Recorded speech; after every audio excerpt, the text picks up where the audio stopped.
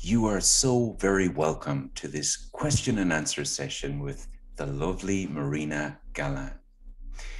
We'll be here for about an hour and the floor will open very quickly. The way we'll get going is I'll ask Marina a question and then it's a free for all. Whoever would like to ask a question, it will just go in a chronological basis. But I'll ask Martin Dara from our Mastermind group to first give an introduction into Marina. So, Martin, all yours. Sure. Thank you so much, Thomas. Thank you, Marina, for being here. Thank you, everybody else, for joining us. I think that it's only fair to introduce Marina as I was introduced to her, and it was simply, very simply stated in an email that she is very easy to fall in love with. That was how I was introduced to her before I knew anything about her, knew even what she did or anything that she was up to. And have to say that statement was completely accurate. And I met her once and immediately fell in love with her. And now we've had a good friendship over the last couple of months. But she is a 3P coach, one of the members on the 3P board, and has a podcast I listen to regularly called the School for Mystics podcast, which she co-hosts with another gentleman. And she lives in Mexico with her three boys, and is responsible for bringing the 3Ps into the Spanish community. So she translated a lot of different things into Spanish, and now runs her programs in Spanish. But I think that's enough from me. Marina, thanks so much for being here. I hope I hit on some of the main points, but I think that first one was really the one to make sure I included in this. Thank you, Martin. I don't know what to say to that. Because I think it's really easy to just fall in love, period. No? We make it really complicated, but it's really easy. So we just need to allow those feelings to be evoked by something or someone outside of us, but recognize that it is in us. So I'm glad I somehow made you recognize the love in you. You certainly have. Thank you so much. Sweet, sweet. Thank you very much. And thank you very much, everybody, for having me. I am so thrilled, so honored, so happy and excited to be here, really. It is indeed our pleasure to have you with us, Marina. And I'm just going to get the ball rolling. I thought of something today because in our last few calls, not everyone is familiar with the three principles background. So I'm just going to launch this poll. And if everyone could take maybe 5 seconds and pick one of the options. If you're familiar with the three principles understanding, that would be great. It would help us plan for future webinars as well. But Marina, I'd like to get the ball rolling by asking a very simple question. I know that, and I've seen again and again, the answer to complexity is always simplicity. So I want to ask you in the most simple way possible, what are the three principles and why are they important? So simple. Oh my God. Okay. So, the three principles, very simply put, are an attempt to describe how life works. And it is a simple attempt because it reduces life to its most basic principles, which are mind, thought, and consciousness. Now, how I would explain that today would be there is a universal energy that is wise and kind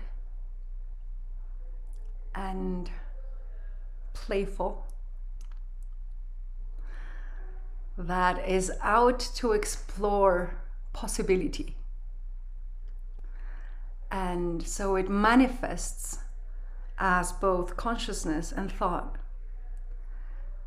The way I see it this morning, consciousness would be, I don't know why this is coming up. Consciousness would be like the sacred feminine, and thought would be the sacred masculine.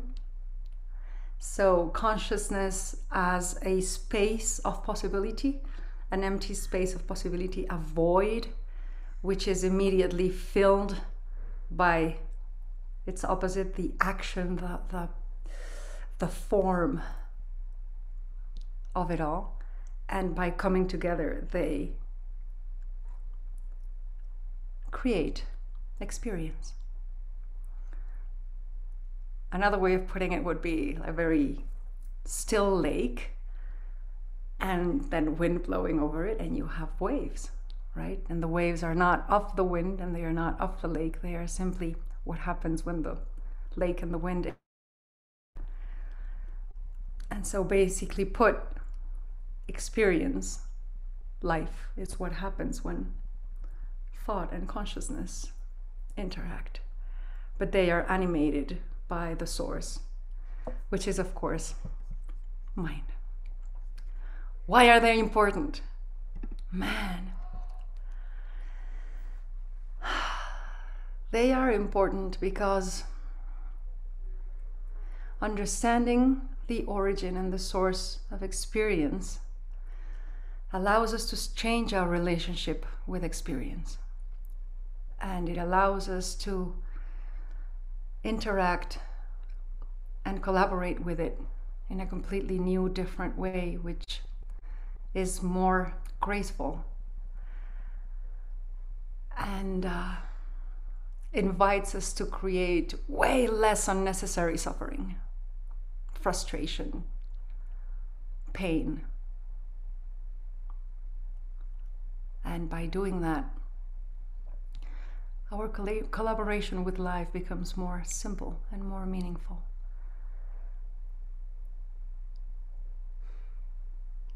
Does that answer your question, Thomas? I think that absolutely is nail on the head. That answers my question. Thank you so much, Marina. Beautiful introduction. Beautiful. I am glad the words that came today are useful to you. Yeah. I mean, wonderful. To everyone else in attendance, if you would like to ask a question, please, under the reactions tab, just press raise hand and you'll be put in the queue and we will come to you in order. And while we're waiting for people to ask a question, Marina, I might just ask, in your lovely answer there, you said that simply understanding these principles of psychological functioning makes life more simple and more graceful. Perhaps you'd like to say a little bit more about how that makes life more simple. Well, for me,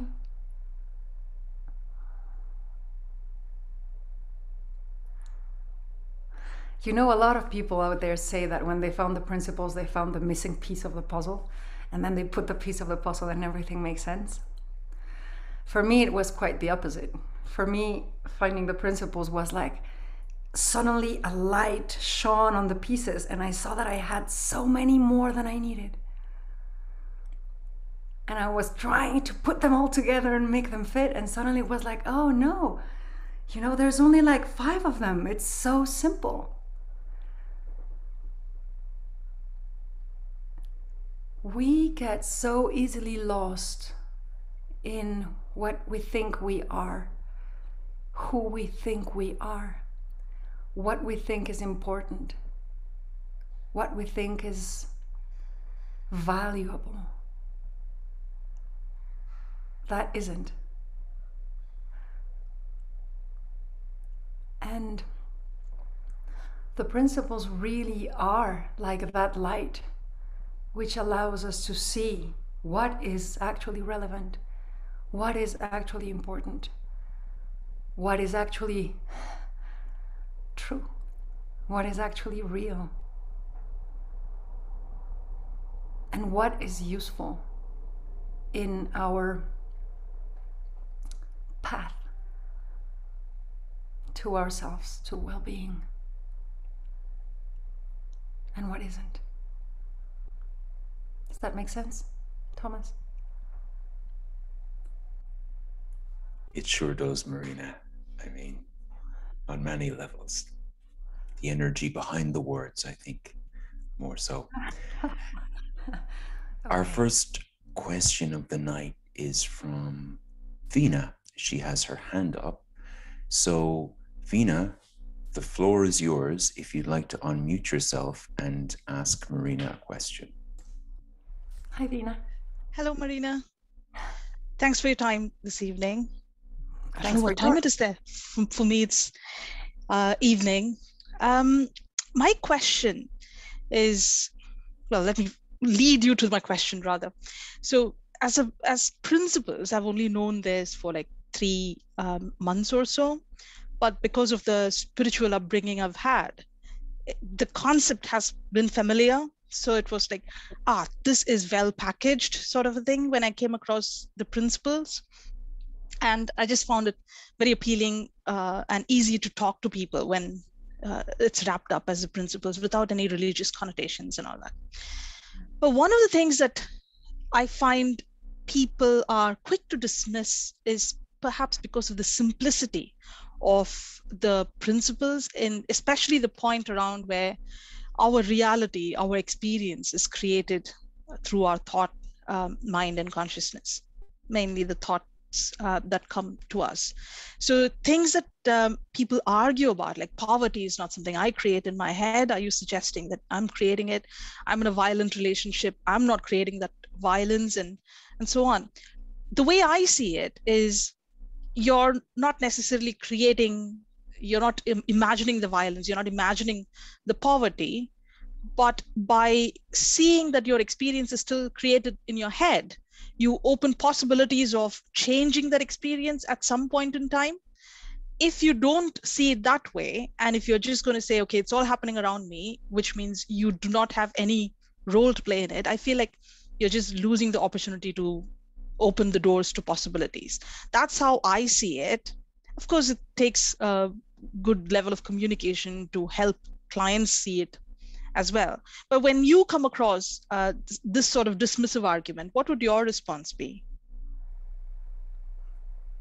Have you come across such dismissive argument in the first place? Oh, yes. Many times. I would have thought so. Yeah, I live with 3 teenagers, Vina, so you can imagine that. Of course, they are not creating it. It's real. So,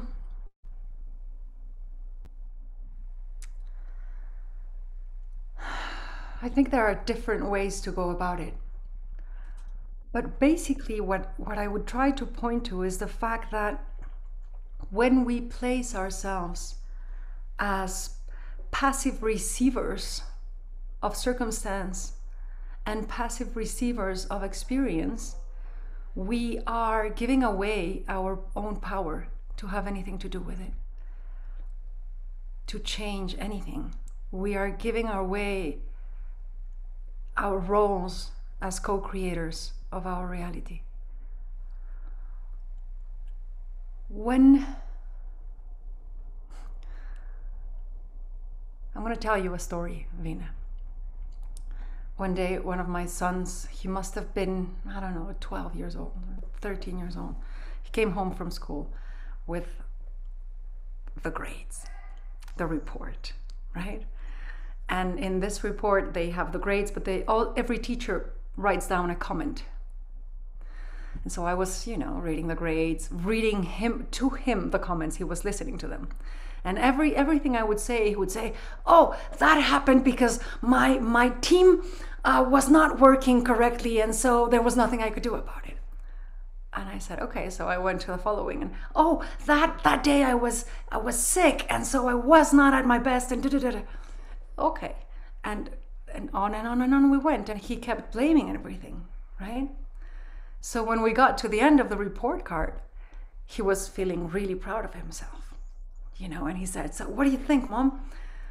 And I said, "Well, the only thing that makes me really, really sad is that nothing in here is your fault." And he was really confused. So he looked at me and was like, "What do you mean?" I was like, "Well, if nothing is your fault, it means you're powerless against it. So I guess your grades will always be like this." And he got really quiet and he said, "Can you read those comments to me again, please?" So we went through the comments again, and he really had a different perspective then. And he wanted so much to claim responsibility. Do you see what I mean? And so we went step by step, and he was absolutely clear on which ones there was something he could do and which ones were completely out of his hands, which were like 2, right? And so when we had the list of, the ones that you can do something about and the ones that you don't, we had a beautiful conversation of, okay, so what are you going to do about it? And it became really evident to him that he needed to talk to his teacher.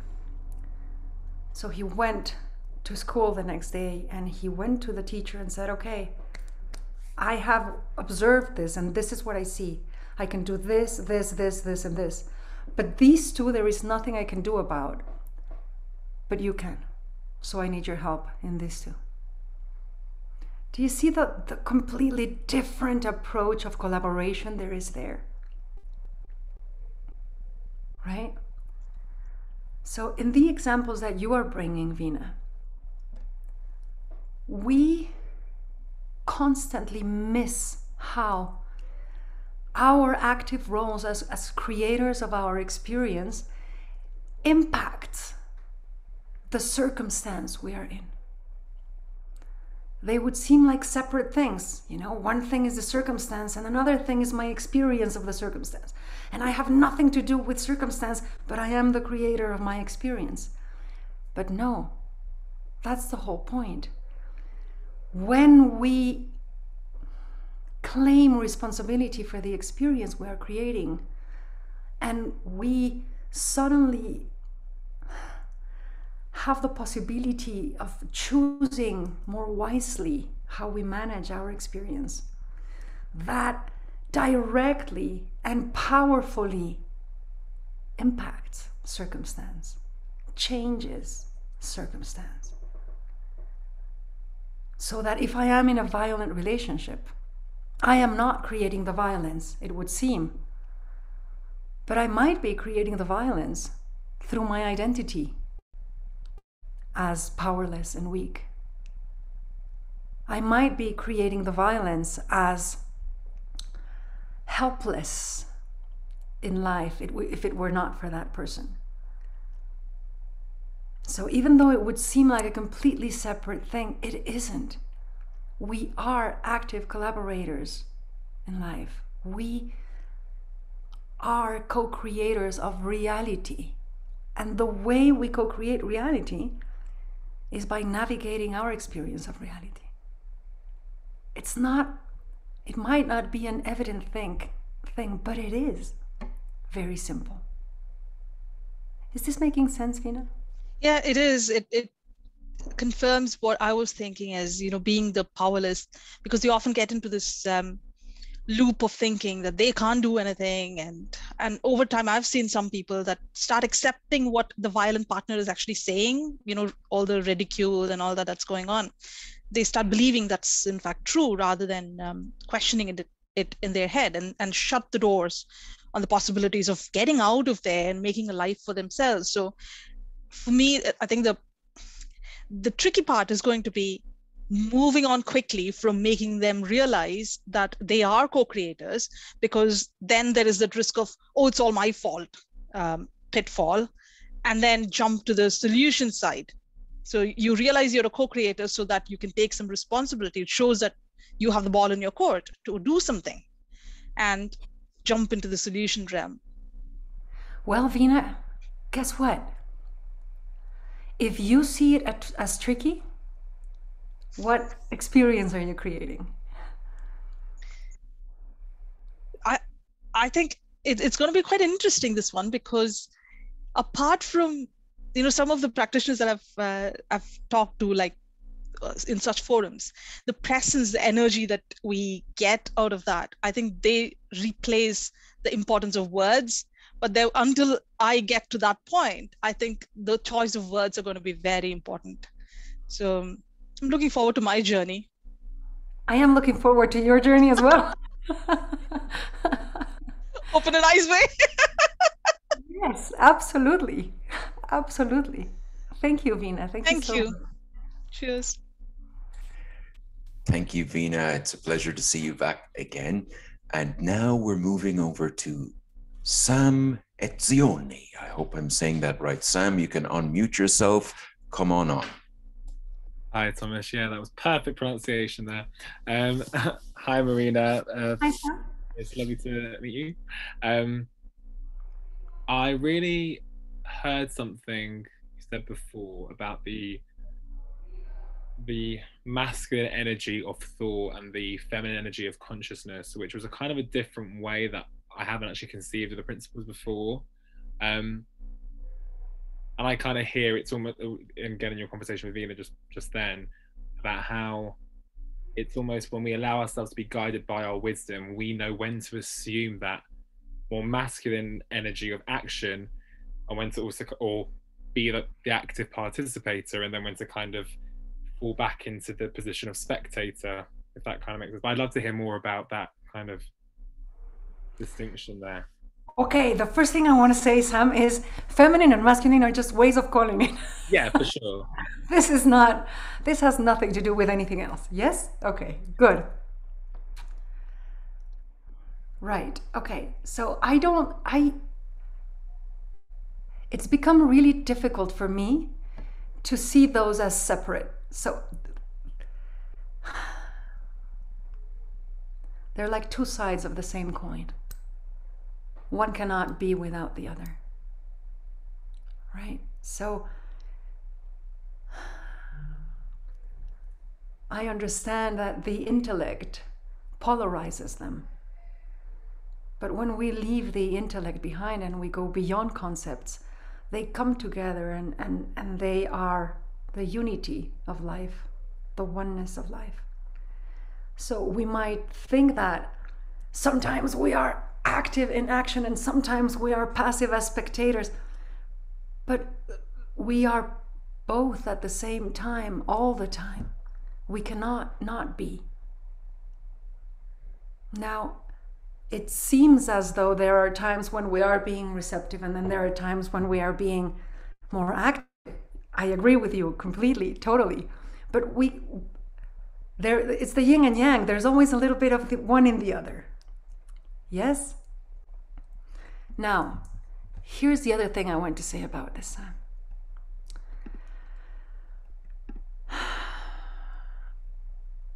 I think it seems to me that one of the great misunderstandings that we live in is that we can waste time, right? And so we are obsessed with doing, obsessed with creating, obsessed with action. And we miss so much of the richness of just being, just waiting, just existing, just being present. In my experience, when you allow yourself the time to be in that space, to just be, to just receive, to just be informed, you become sort of a channel, because and you are being informed from circumstance and reality, but you are being informed from universal wisdom at the same time, so that you can rest in that space, and at some point you will want to do something. You will be moved forward towards something, because that is our nature.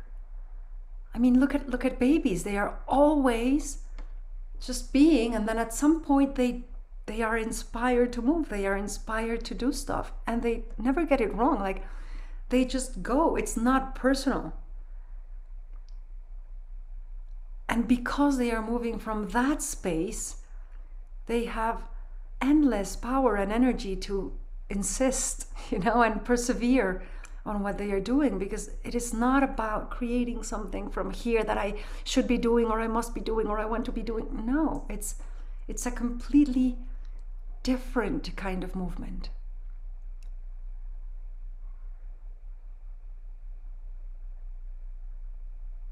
That kind of action I really enjoy. That kind of action I really trust. But we cannot find that kind of natural movement and inspiration if we do not stop before to just be and rest and allow ourselves to feel it.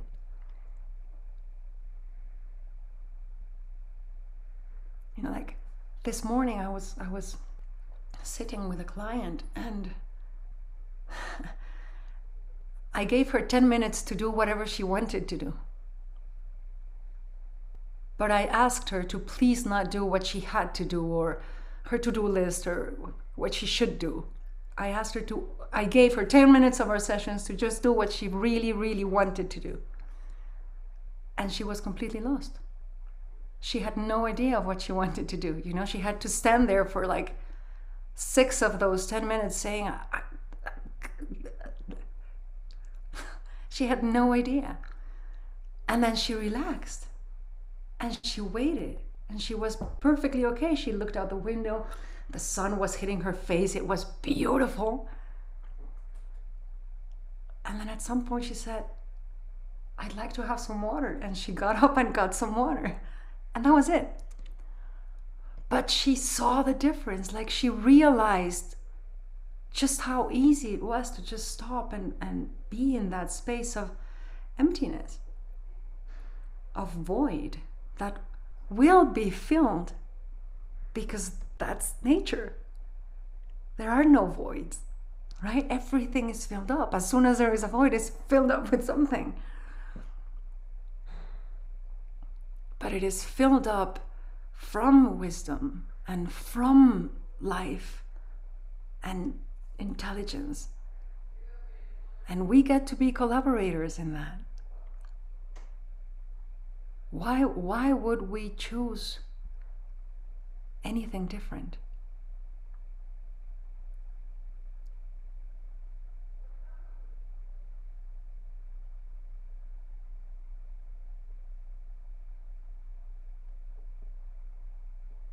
Is this making any sense, Sam? I don't know if I'm answering your question or not. It feels lovely, and I don't want to think about it too much. So yeah, it's perfect. Thank you.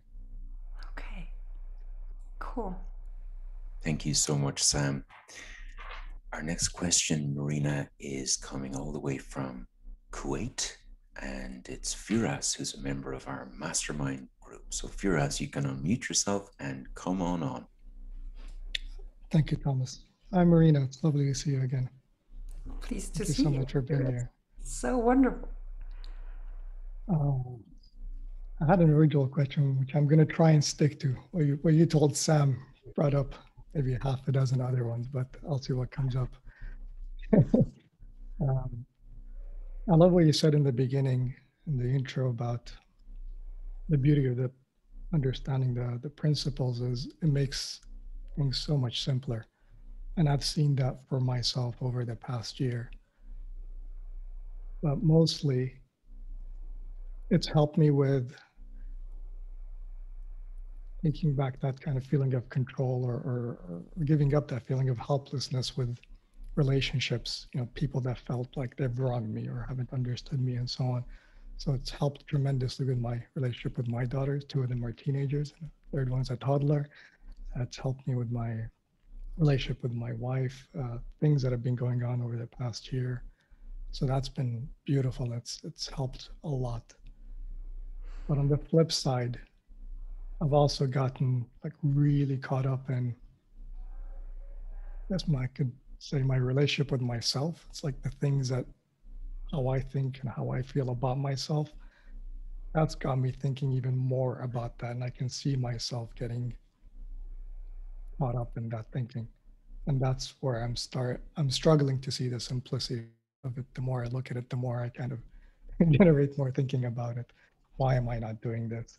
And just what you were saying to Sam about trying to figure out what it is I really want to do versus what I feel like I want to do, and then judging myself for not doing that and so on. So I'd love if you could speak to that.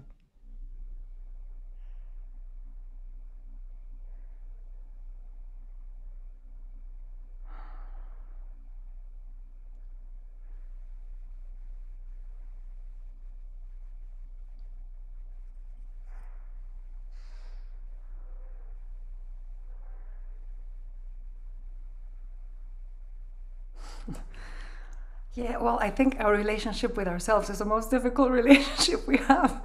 Yes, no, because we are with us 100% of the time, and we know our deepest secrets and our deepest thoughts, and we cannot fool ourselves, right?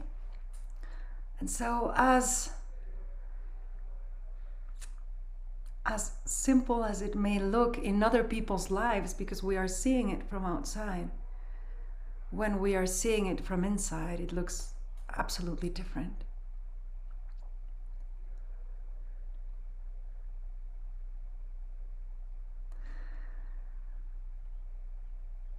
I don't know how you are getting caught up in the relationship with yourself, but I can tell you a little bit about how I get caught up in the relationship with myself.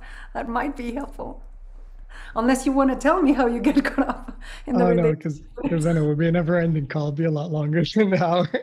But yeah, but I'd love to, yeah. Okay. So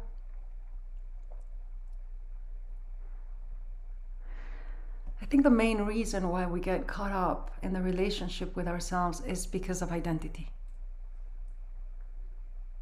And we are so blind to our own identity. You know, it's like a chameleon. As soon as you see it, it just morphs into something else, and you see it and it morphs into something else. On one side, and on the other side, we are so attached to who we think we are.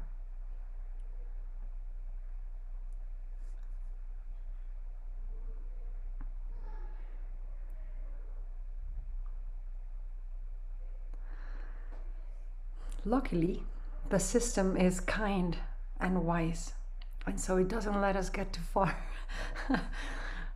in fooling ourselves, Fides. No, and so the problem with the blind spots is that they can't be seen. But oh boy, do we feel them. Like we are constantly bumping up against them. And we know because it hurts. You know, I feel jealousy, there's a blind spot. I feel anger, there's a blind spot. I feel sadness, well, there's a blind spot. You know, like it's just constant. So every time we are in pain, we have the opportunity to expand, to deepen our grounding, to see more than what we have seen.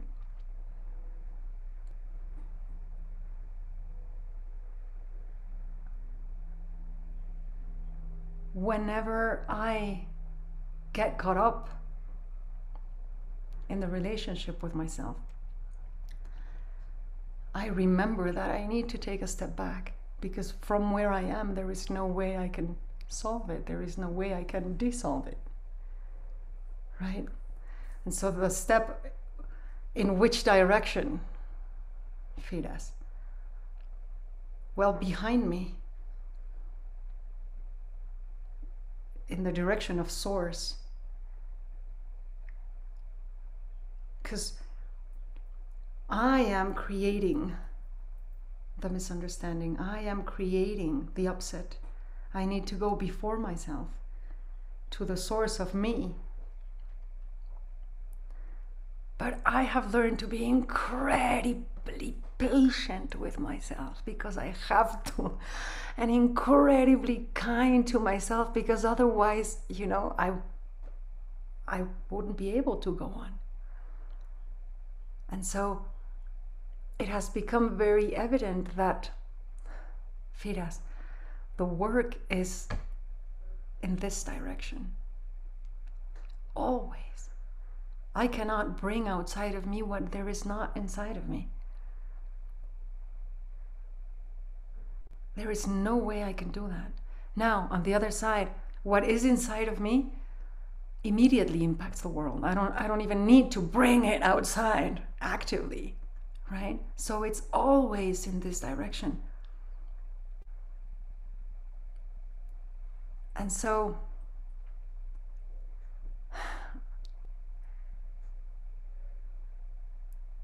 forget judgment, bring in curiosity. So I'm feeling jealous. Isn't that interesting? I'm feeling jealous. How come? I'm feeling sad. Isn't that interesting? I'm feeling sad. How come? I'm feeling anger. Wow. What could that be about?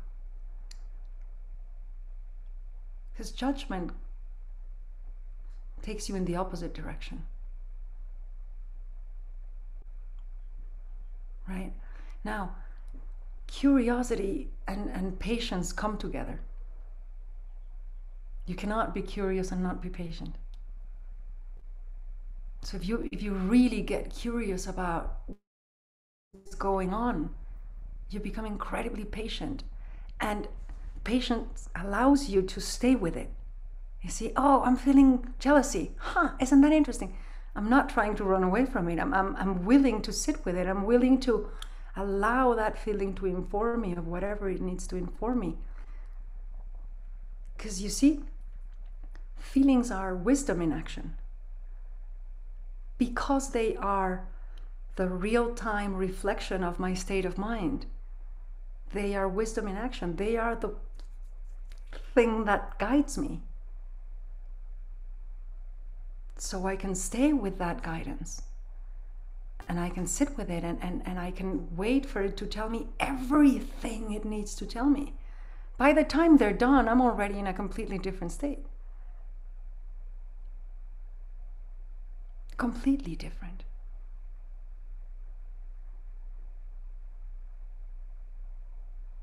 Every time I am in trouble with me, it is because I am in judgment of me.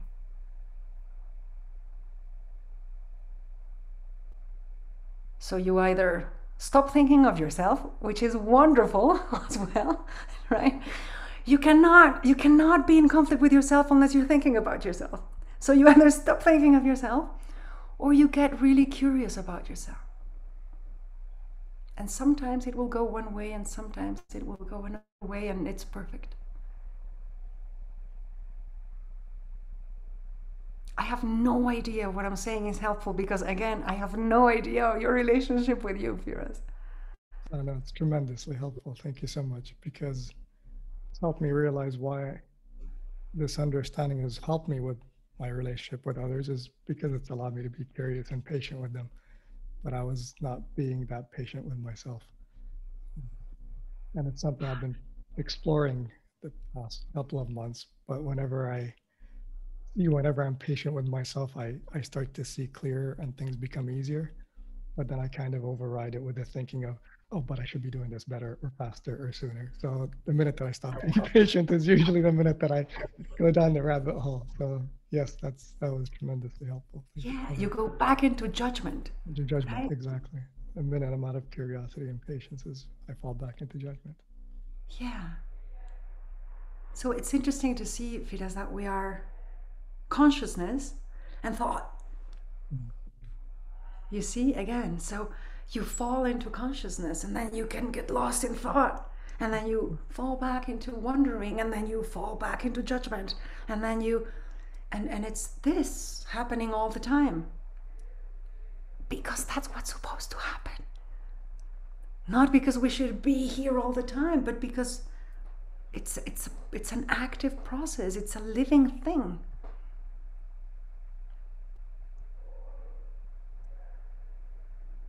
Yeah. It's a feedback loop. Thank you so much. That was really helpful. Thank you for your question, Frida. That was beautiful. Shukran jazilan, Firas. Marina, we've received a question anonymously, so I won't say who it's from. And it says, I get the sense in the principles community that the ego is the enemy. So if the ego is the enemy and it's dissolved, isn't it a case then that we lose our individuality and our identity? I love this question so much. Whoever asked it, thank you. There is no enemy. There can't be.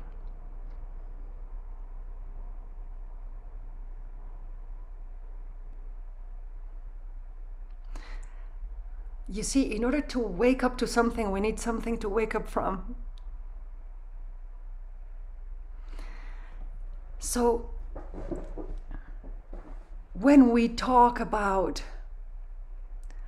surrendering to love and entering wholeness and oneness and the ego dissolving, when we are talking about that, we are talking about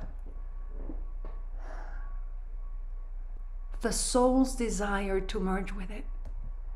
But yes, absolutely, when that happens, we completely dissolve. We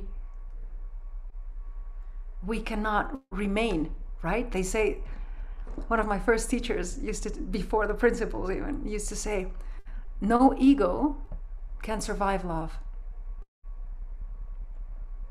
So we are all looking for that, but we are looking from it from individuality. So who is looking to dissolve? Who is looking to get enlightened? Who is looking for the real deal? Right? This is looking for this.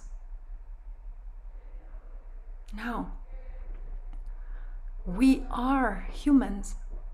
We are bound to the human dimension, which involves ego. I love my ego. It allows me to fall in love. It allows me to, suffer loss. It allows me to be me. It allows all the colors of the rainbow. It allows life. Like before ego, there is just experience, pure experience. From the moment there is ego, then I experience. I love. I hunger. I feel. And I look for love. I look for oneness. So it's the paradox of being caught in the human dimension, in which you cannot go against nature, because going against nature is part of nature too. Like Love and Rockets used to say. Yes. There is no enemy. Everything is in service of us. And everything is in service of our humanity, and everything is in service of our enlightenment. Everything, even ego.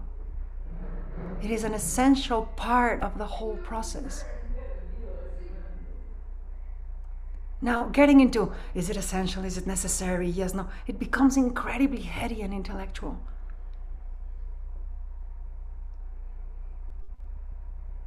It's just about finding the good feeling. Finding the good feeling and surrendering to it. It doesn't matter if it's from ego or not from ego. It's pointless.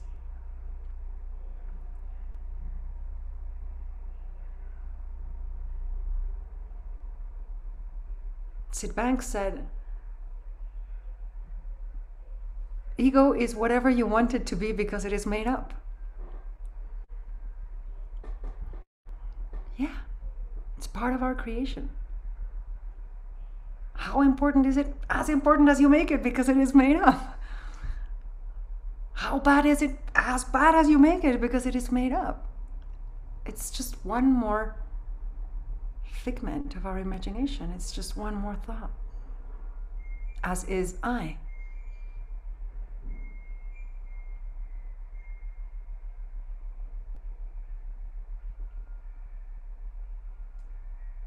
I hope that made sense. That was fantastic, Marina. And I think it made a lot of sense for all of us on the call. I hope it made sense to whoever asked the question. Me too. I'm kind of assuming, but I'm going to pass over to, let me see. There's a few messages I have here.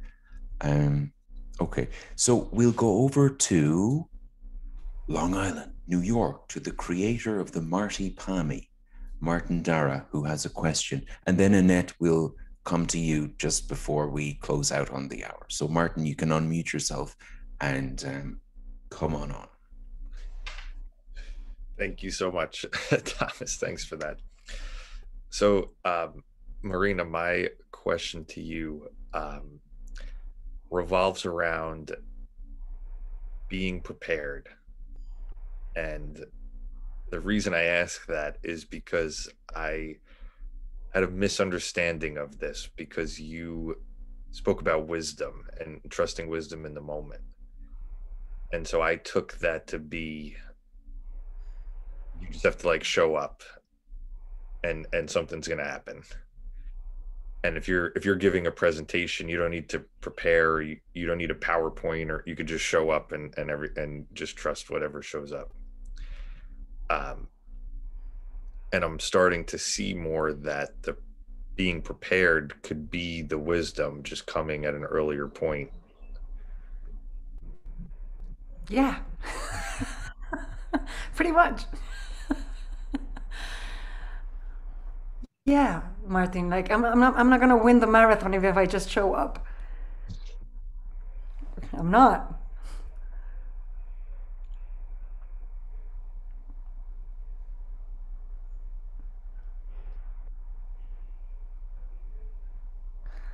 There's a beautiful story about a biker that wanted to win a very serious international competition and trained for years and years and years. And so finally he gets to the start of the competition and he's, flying and leaving everybody behind, and everybody's so far behind him that he comes up the top of the hill, and as he's racing down, he's just enjoying the moment, like savoring everything he had prepared for.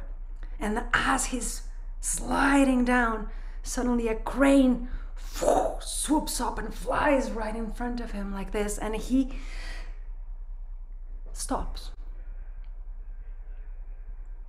And he's in such a state of shock that everybody's right, racing up right in front of him, and he never gets back to the race. And years later, they are interviewing him and they ask him, "What made you lose the race?" And he says, "I never lost the race, I left it. And I left it because I found what I was looking for in my encounter with the crane. What I was looking for at the finish line, I found it with the crane. And so much more that I didn't even know I was looking for." And so what this story points to is we can trust our guidance and we can trust our efforts way more than we can trust our goals. You see, if this guy had known that he needed to find a crane, he would not have trained for the race. He would have gone to Japan to study something or the other. You see, we don't know what guidance is up to. We don't know what wisdom is up to. So we either trust it or we don't. But it would seem like when we don't trust it, we end up caught up in our thinking and made up worlds that create a lot of suffering. And when we do, we end up in places that we didn't even know we were looking for, that we didn't know we had to go to. And it might not make sense from the perspective of our minds, but we are there and we are okay. We found the crane. We are perfectly okay. Does that make sense, Martin? Yeah, of course it does. So it's guidance is common sense.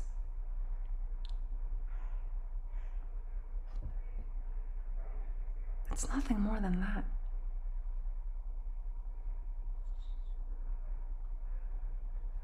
And I know in the community and in the understanding, there's a lot of there's nothing to do. Yeah, there's nothing to do. That doesn't mean you won't want to do anything, or you should suppress your desire to do stuff. No, you want to do something, go for it. You're inspired, trust that. Feels good and wonderful and awesome. Yes, have it.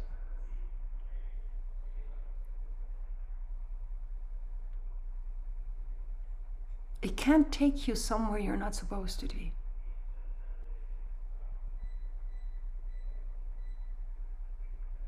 But you need to listen. And it's not coming from here. And it's not coming from out there.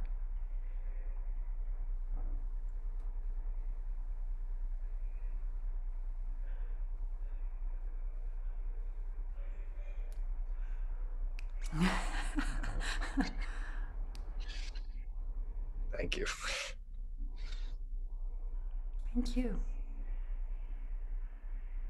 Thanks, Martin. Annette, the floor is yours. Thank you. And Marina, I love this conversation. It's so beautiful and rich. It's so good to see you, Annette. I've missed you. It's been a too. long time. Yep. I was curious if you would elaborate a little bit about what you talked about earlier about the being curious and not judgmental about when we have some awkward feeling that tells us that we're off, that my thinking is off, whether I'm insecure or scared or anxious or whatever that naggy feeling is telling me I'm off. I'm being curious and how come? I'm really looking into that. And I'm thinking that I've been for a while also thinking that with my understanding of the principles, I shouldn't have all these negative emotions, or I should kind of live in a state of bliss. Naturally, I'm just saying that as a kind of an illusion, but with the focusing on the negative, can that create more thinking about it rather than somehow accepting just the flow of life and how I naturally move up and down and just accepting in a way Yeah. that is life, and I can embrace that whole situation no matter whether I'm up or down, and just allow an acceptance of it in a way to not create unnecessary thinking about Yeah. to get out of the negative feeling. Yes. Thank you, Annette. Thank you, because this is fine tuning. So, I don't see getting curious as focusing on the negative. Getting curious around the negative, for me, means looking beyond the negative. What is the negative pointing towards? What possibility is it pointing me towards? Right? So it is a way of navigating it. It is a way of embracing it. It is a way of actually letting it be.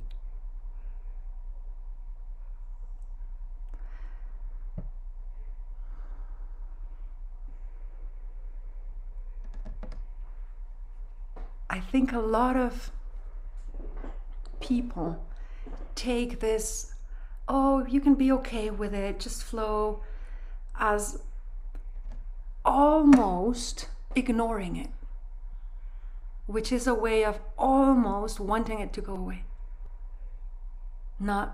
It's not really embracing it. Do you see what I mean? It's a very fine line on it. But it's like, oh yes, well, I will let it be, but I will just go and be happy over here. Yeah, you can do that. Of course you can do that. That's not necessarily embracing it. That's not necessarily letting it be. That is not necessarily letting go of it. And last year I spent quite a few months living with the question, what does let go mean? Because everybody, let it go, let it go. What does that even mean, let it go? What is it? Like not seeing it? What is it? And I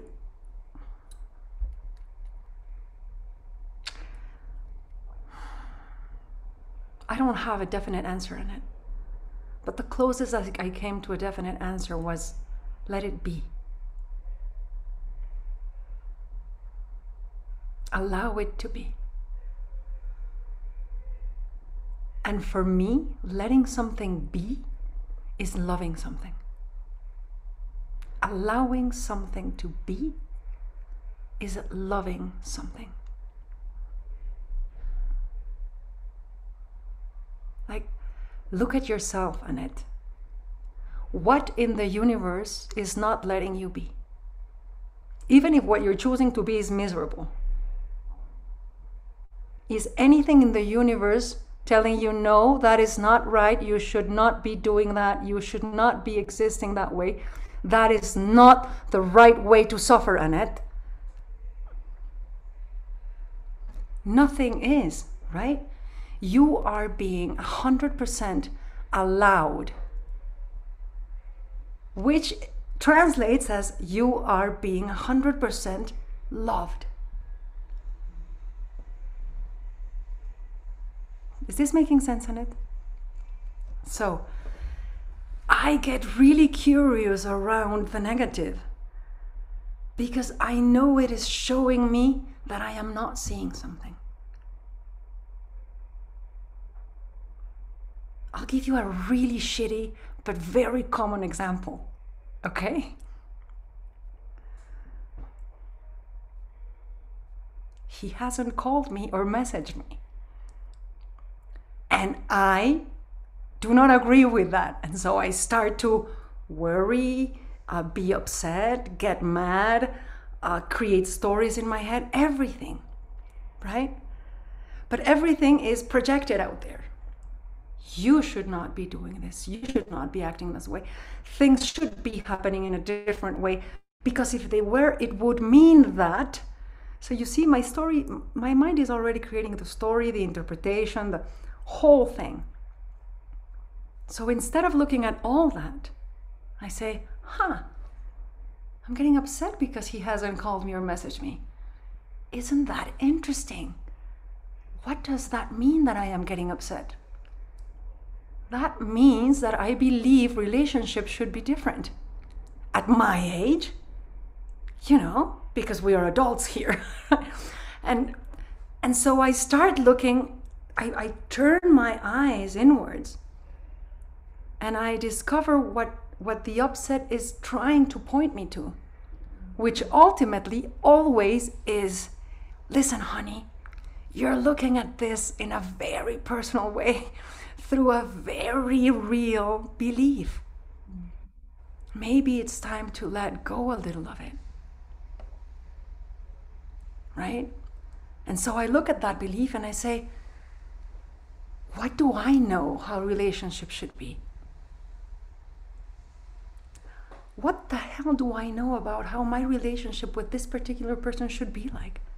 I don't know. I don't know what relationships are up to.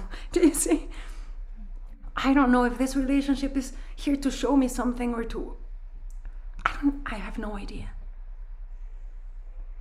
And so I let go of that and I get really curious. Again, saying, I wonder if a relationship where no messaging and calling is happening in 10 days would be something that I could be comfortable with. And I get curious. And it turns out that 10 days of not messaging and calling are a fantastic thing for me in this moment in my life, Annette. Do you see? It opened a whole new world of possibilities that I didn't know existed.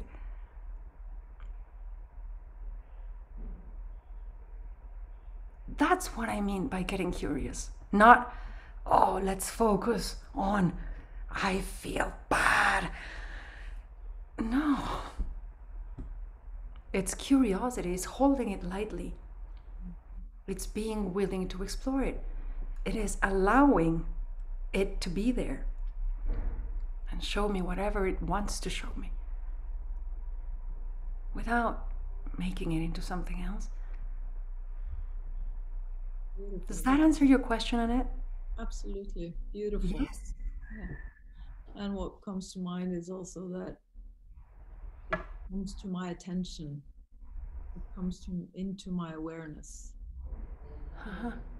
in a different way than before. I had that opportunity to see it differently, being reminded by that feeling that, oh, here's something to look at or to explore and to be curious, and it comes into my awareness to allow me to have a different experience with it next time. But beautiful answer. Thank you so much, Marina. Thank you. But I love what you're saying. Like, I'm having a different relationship to it. One more different. How many more could there be? I don't know. And I will never know unless I get curious, right? So judgment is always a closed, limited world. Curiosity, curiosity is always, tell me more, inform me. And when you create that void, guess what, Annette? It gets filled up. Yeah. Thank you so much. Beautiful. Thank you. Thank you so much. I really, really loved your answer, your question.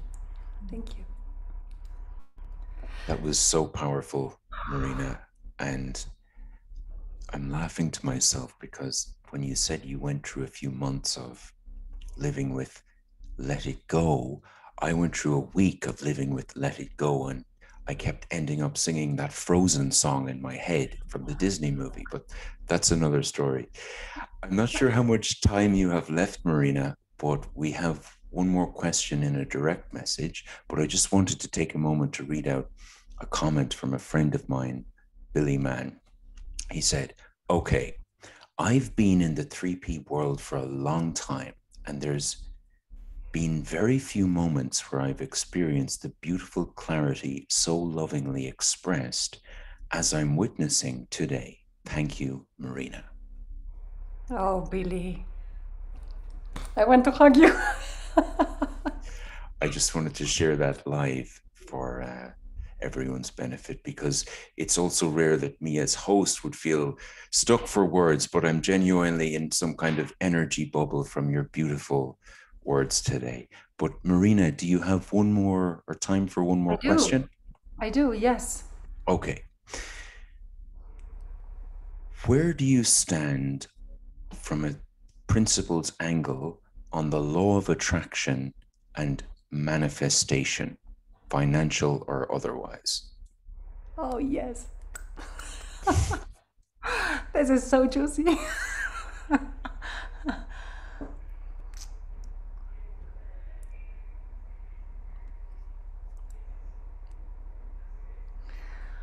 My house has huge windows, and it's divided, and so the windows from the upper side don't open, and the windows from the lower side open completely. Yes? And one day, a hummingbird came into the house and was trying to get out through the upper window, and it could not find the way out. Yes? It kept getting there. But you know, hummingbirds, they fly really, really fast, right? So he was pushing so hard. You know, he was just like, and I was seeing it. And it was just like, just get down, come on, just fly lower.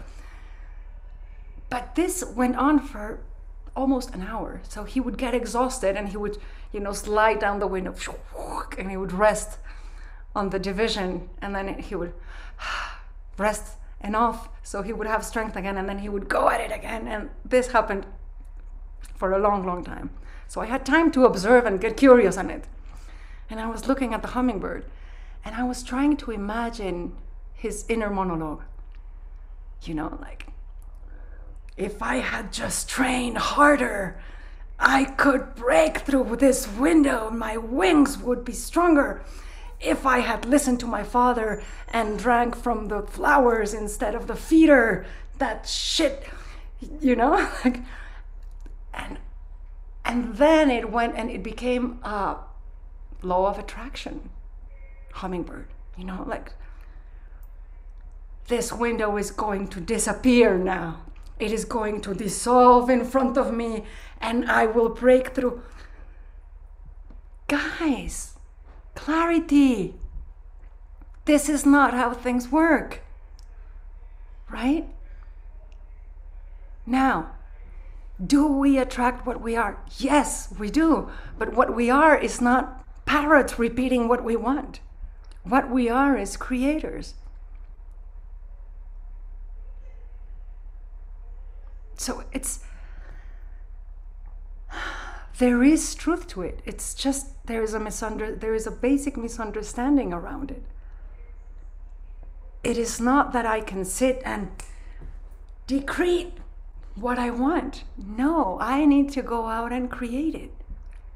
I need to find my power as creator and make it happen, not my power as worker and make it happen.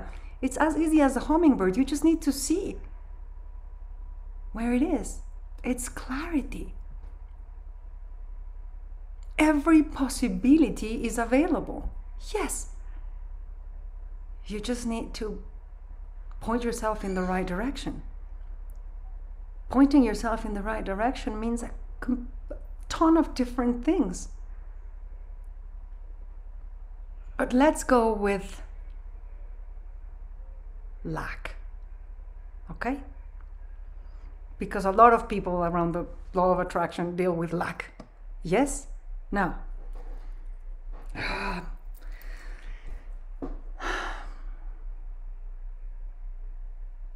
okay. If I look at my immediate surroundings and I say, what is lacking? The famous koan, what is lacking? I can tell you, a cup of hot coffee is lacking in my room. But there is a cup of hot coffee in my house.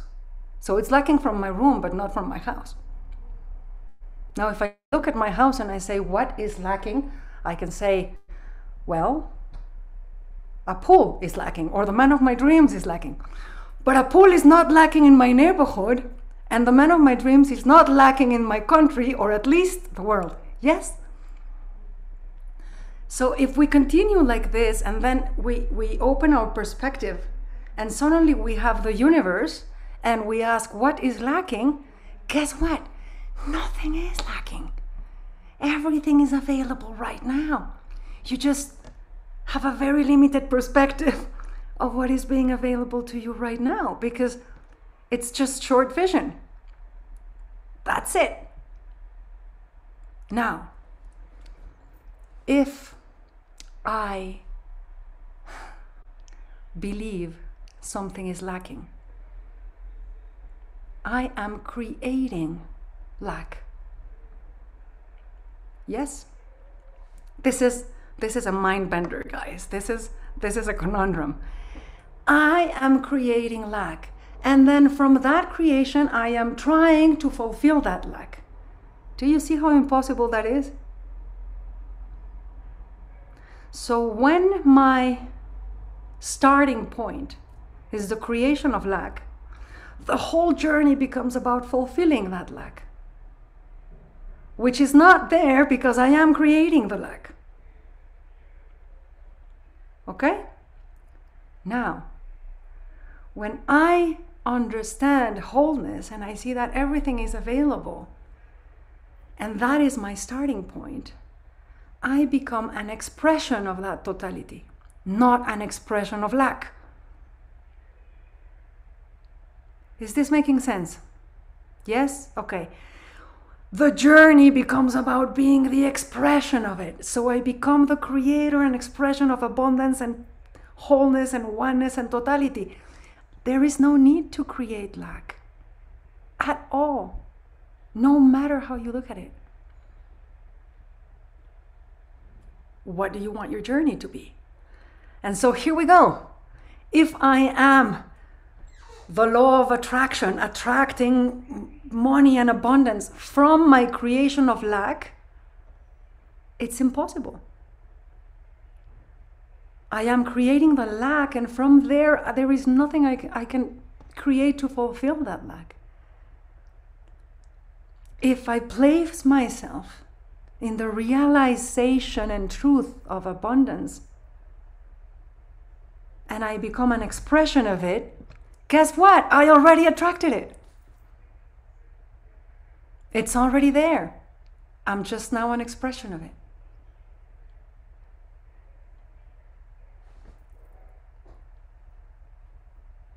Ta-da.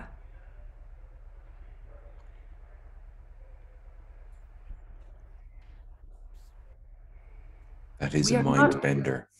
I know, but that's the thing. We are not lacking anything. We just have a surplus thinking, and that surplus is lack, you know?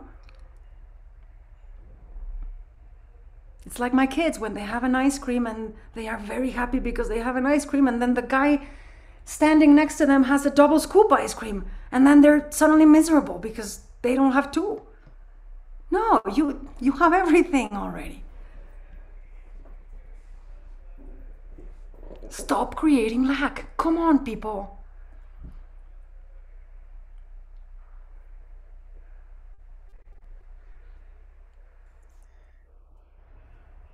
That's so powerful, Marina. And you remind me of when Dickon Bettinger talks about the small wave looking at the big wave. You know, the small wave needs to suddenly do a flying foam webinar to be more, without ever knowing that they just have to look down and see what they're part of. Marina, it's been such a pleasure. Thank you for your authenticity, your wisdom, the power of your presence. It's really been a joy to have you with us and with this, our public group. If people would like to find you or to work with you or to reach out to you or just to say, hello, Marina, where can they find you? They can place themselves in abundance and totality. They can attract and manifest you. Yes. No, you can find me in Facebook. You can find me in marinagalan.com. Anywhere. I am everywhere, Thomas. They can ask you or Martin or, you know, or Mark. Mark, I love you. Yeah, I'm everywhere. It's okay. Thank you so much. We are so grateful for you. So thank you so much. And if everyone would like to unmute themselves and thank Marina on their way out of the room, that would be great. And Mastermind members will stay behind. All the best, everyone. And thanks again, Marina. Thanks, Marina. Thanks, Marina. Beautiful. Thank you. That was wonderful. Thank you. Good stuff. Thomas, I have a request. Can you send me the chat? Because I didn't have time to read the questions and everything. So would you? Absolutely. Yeah, I'll download it and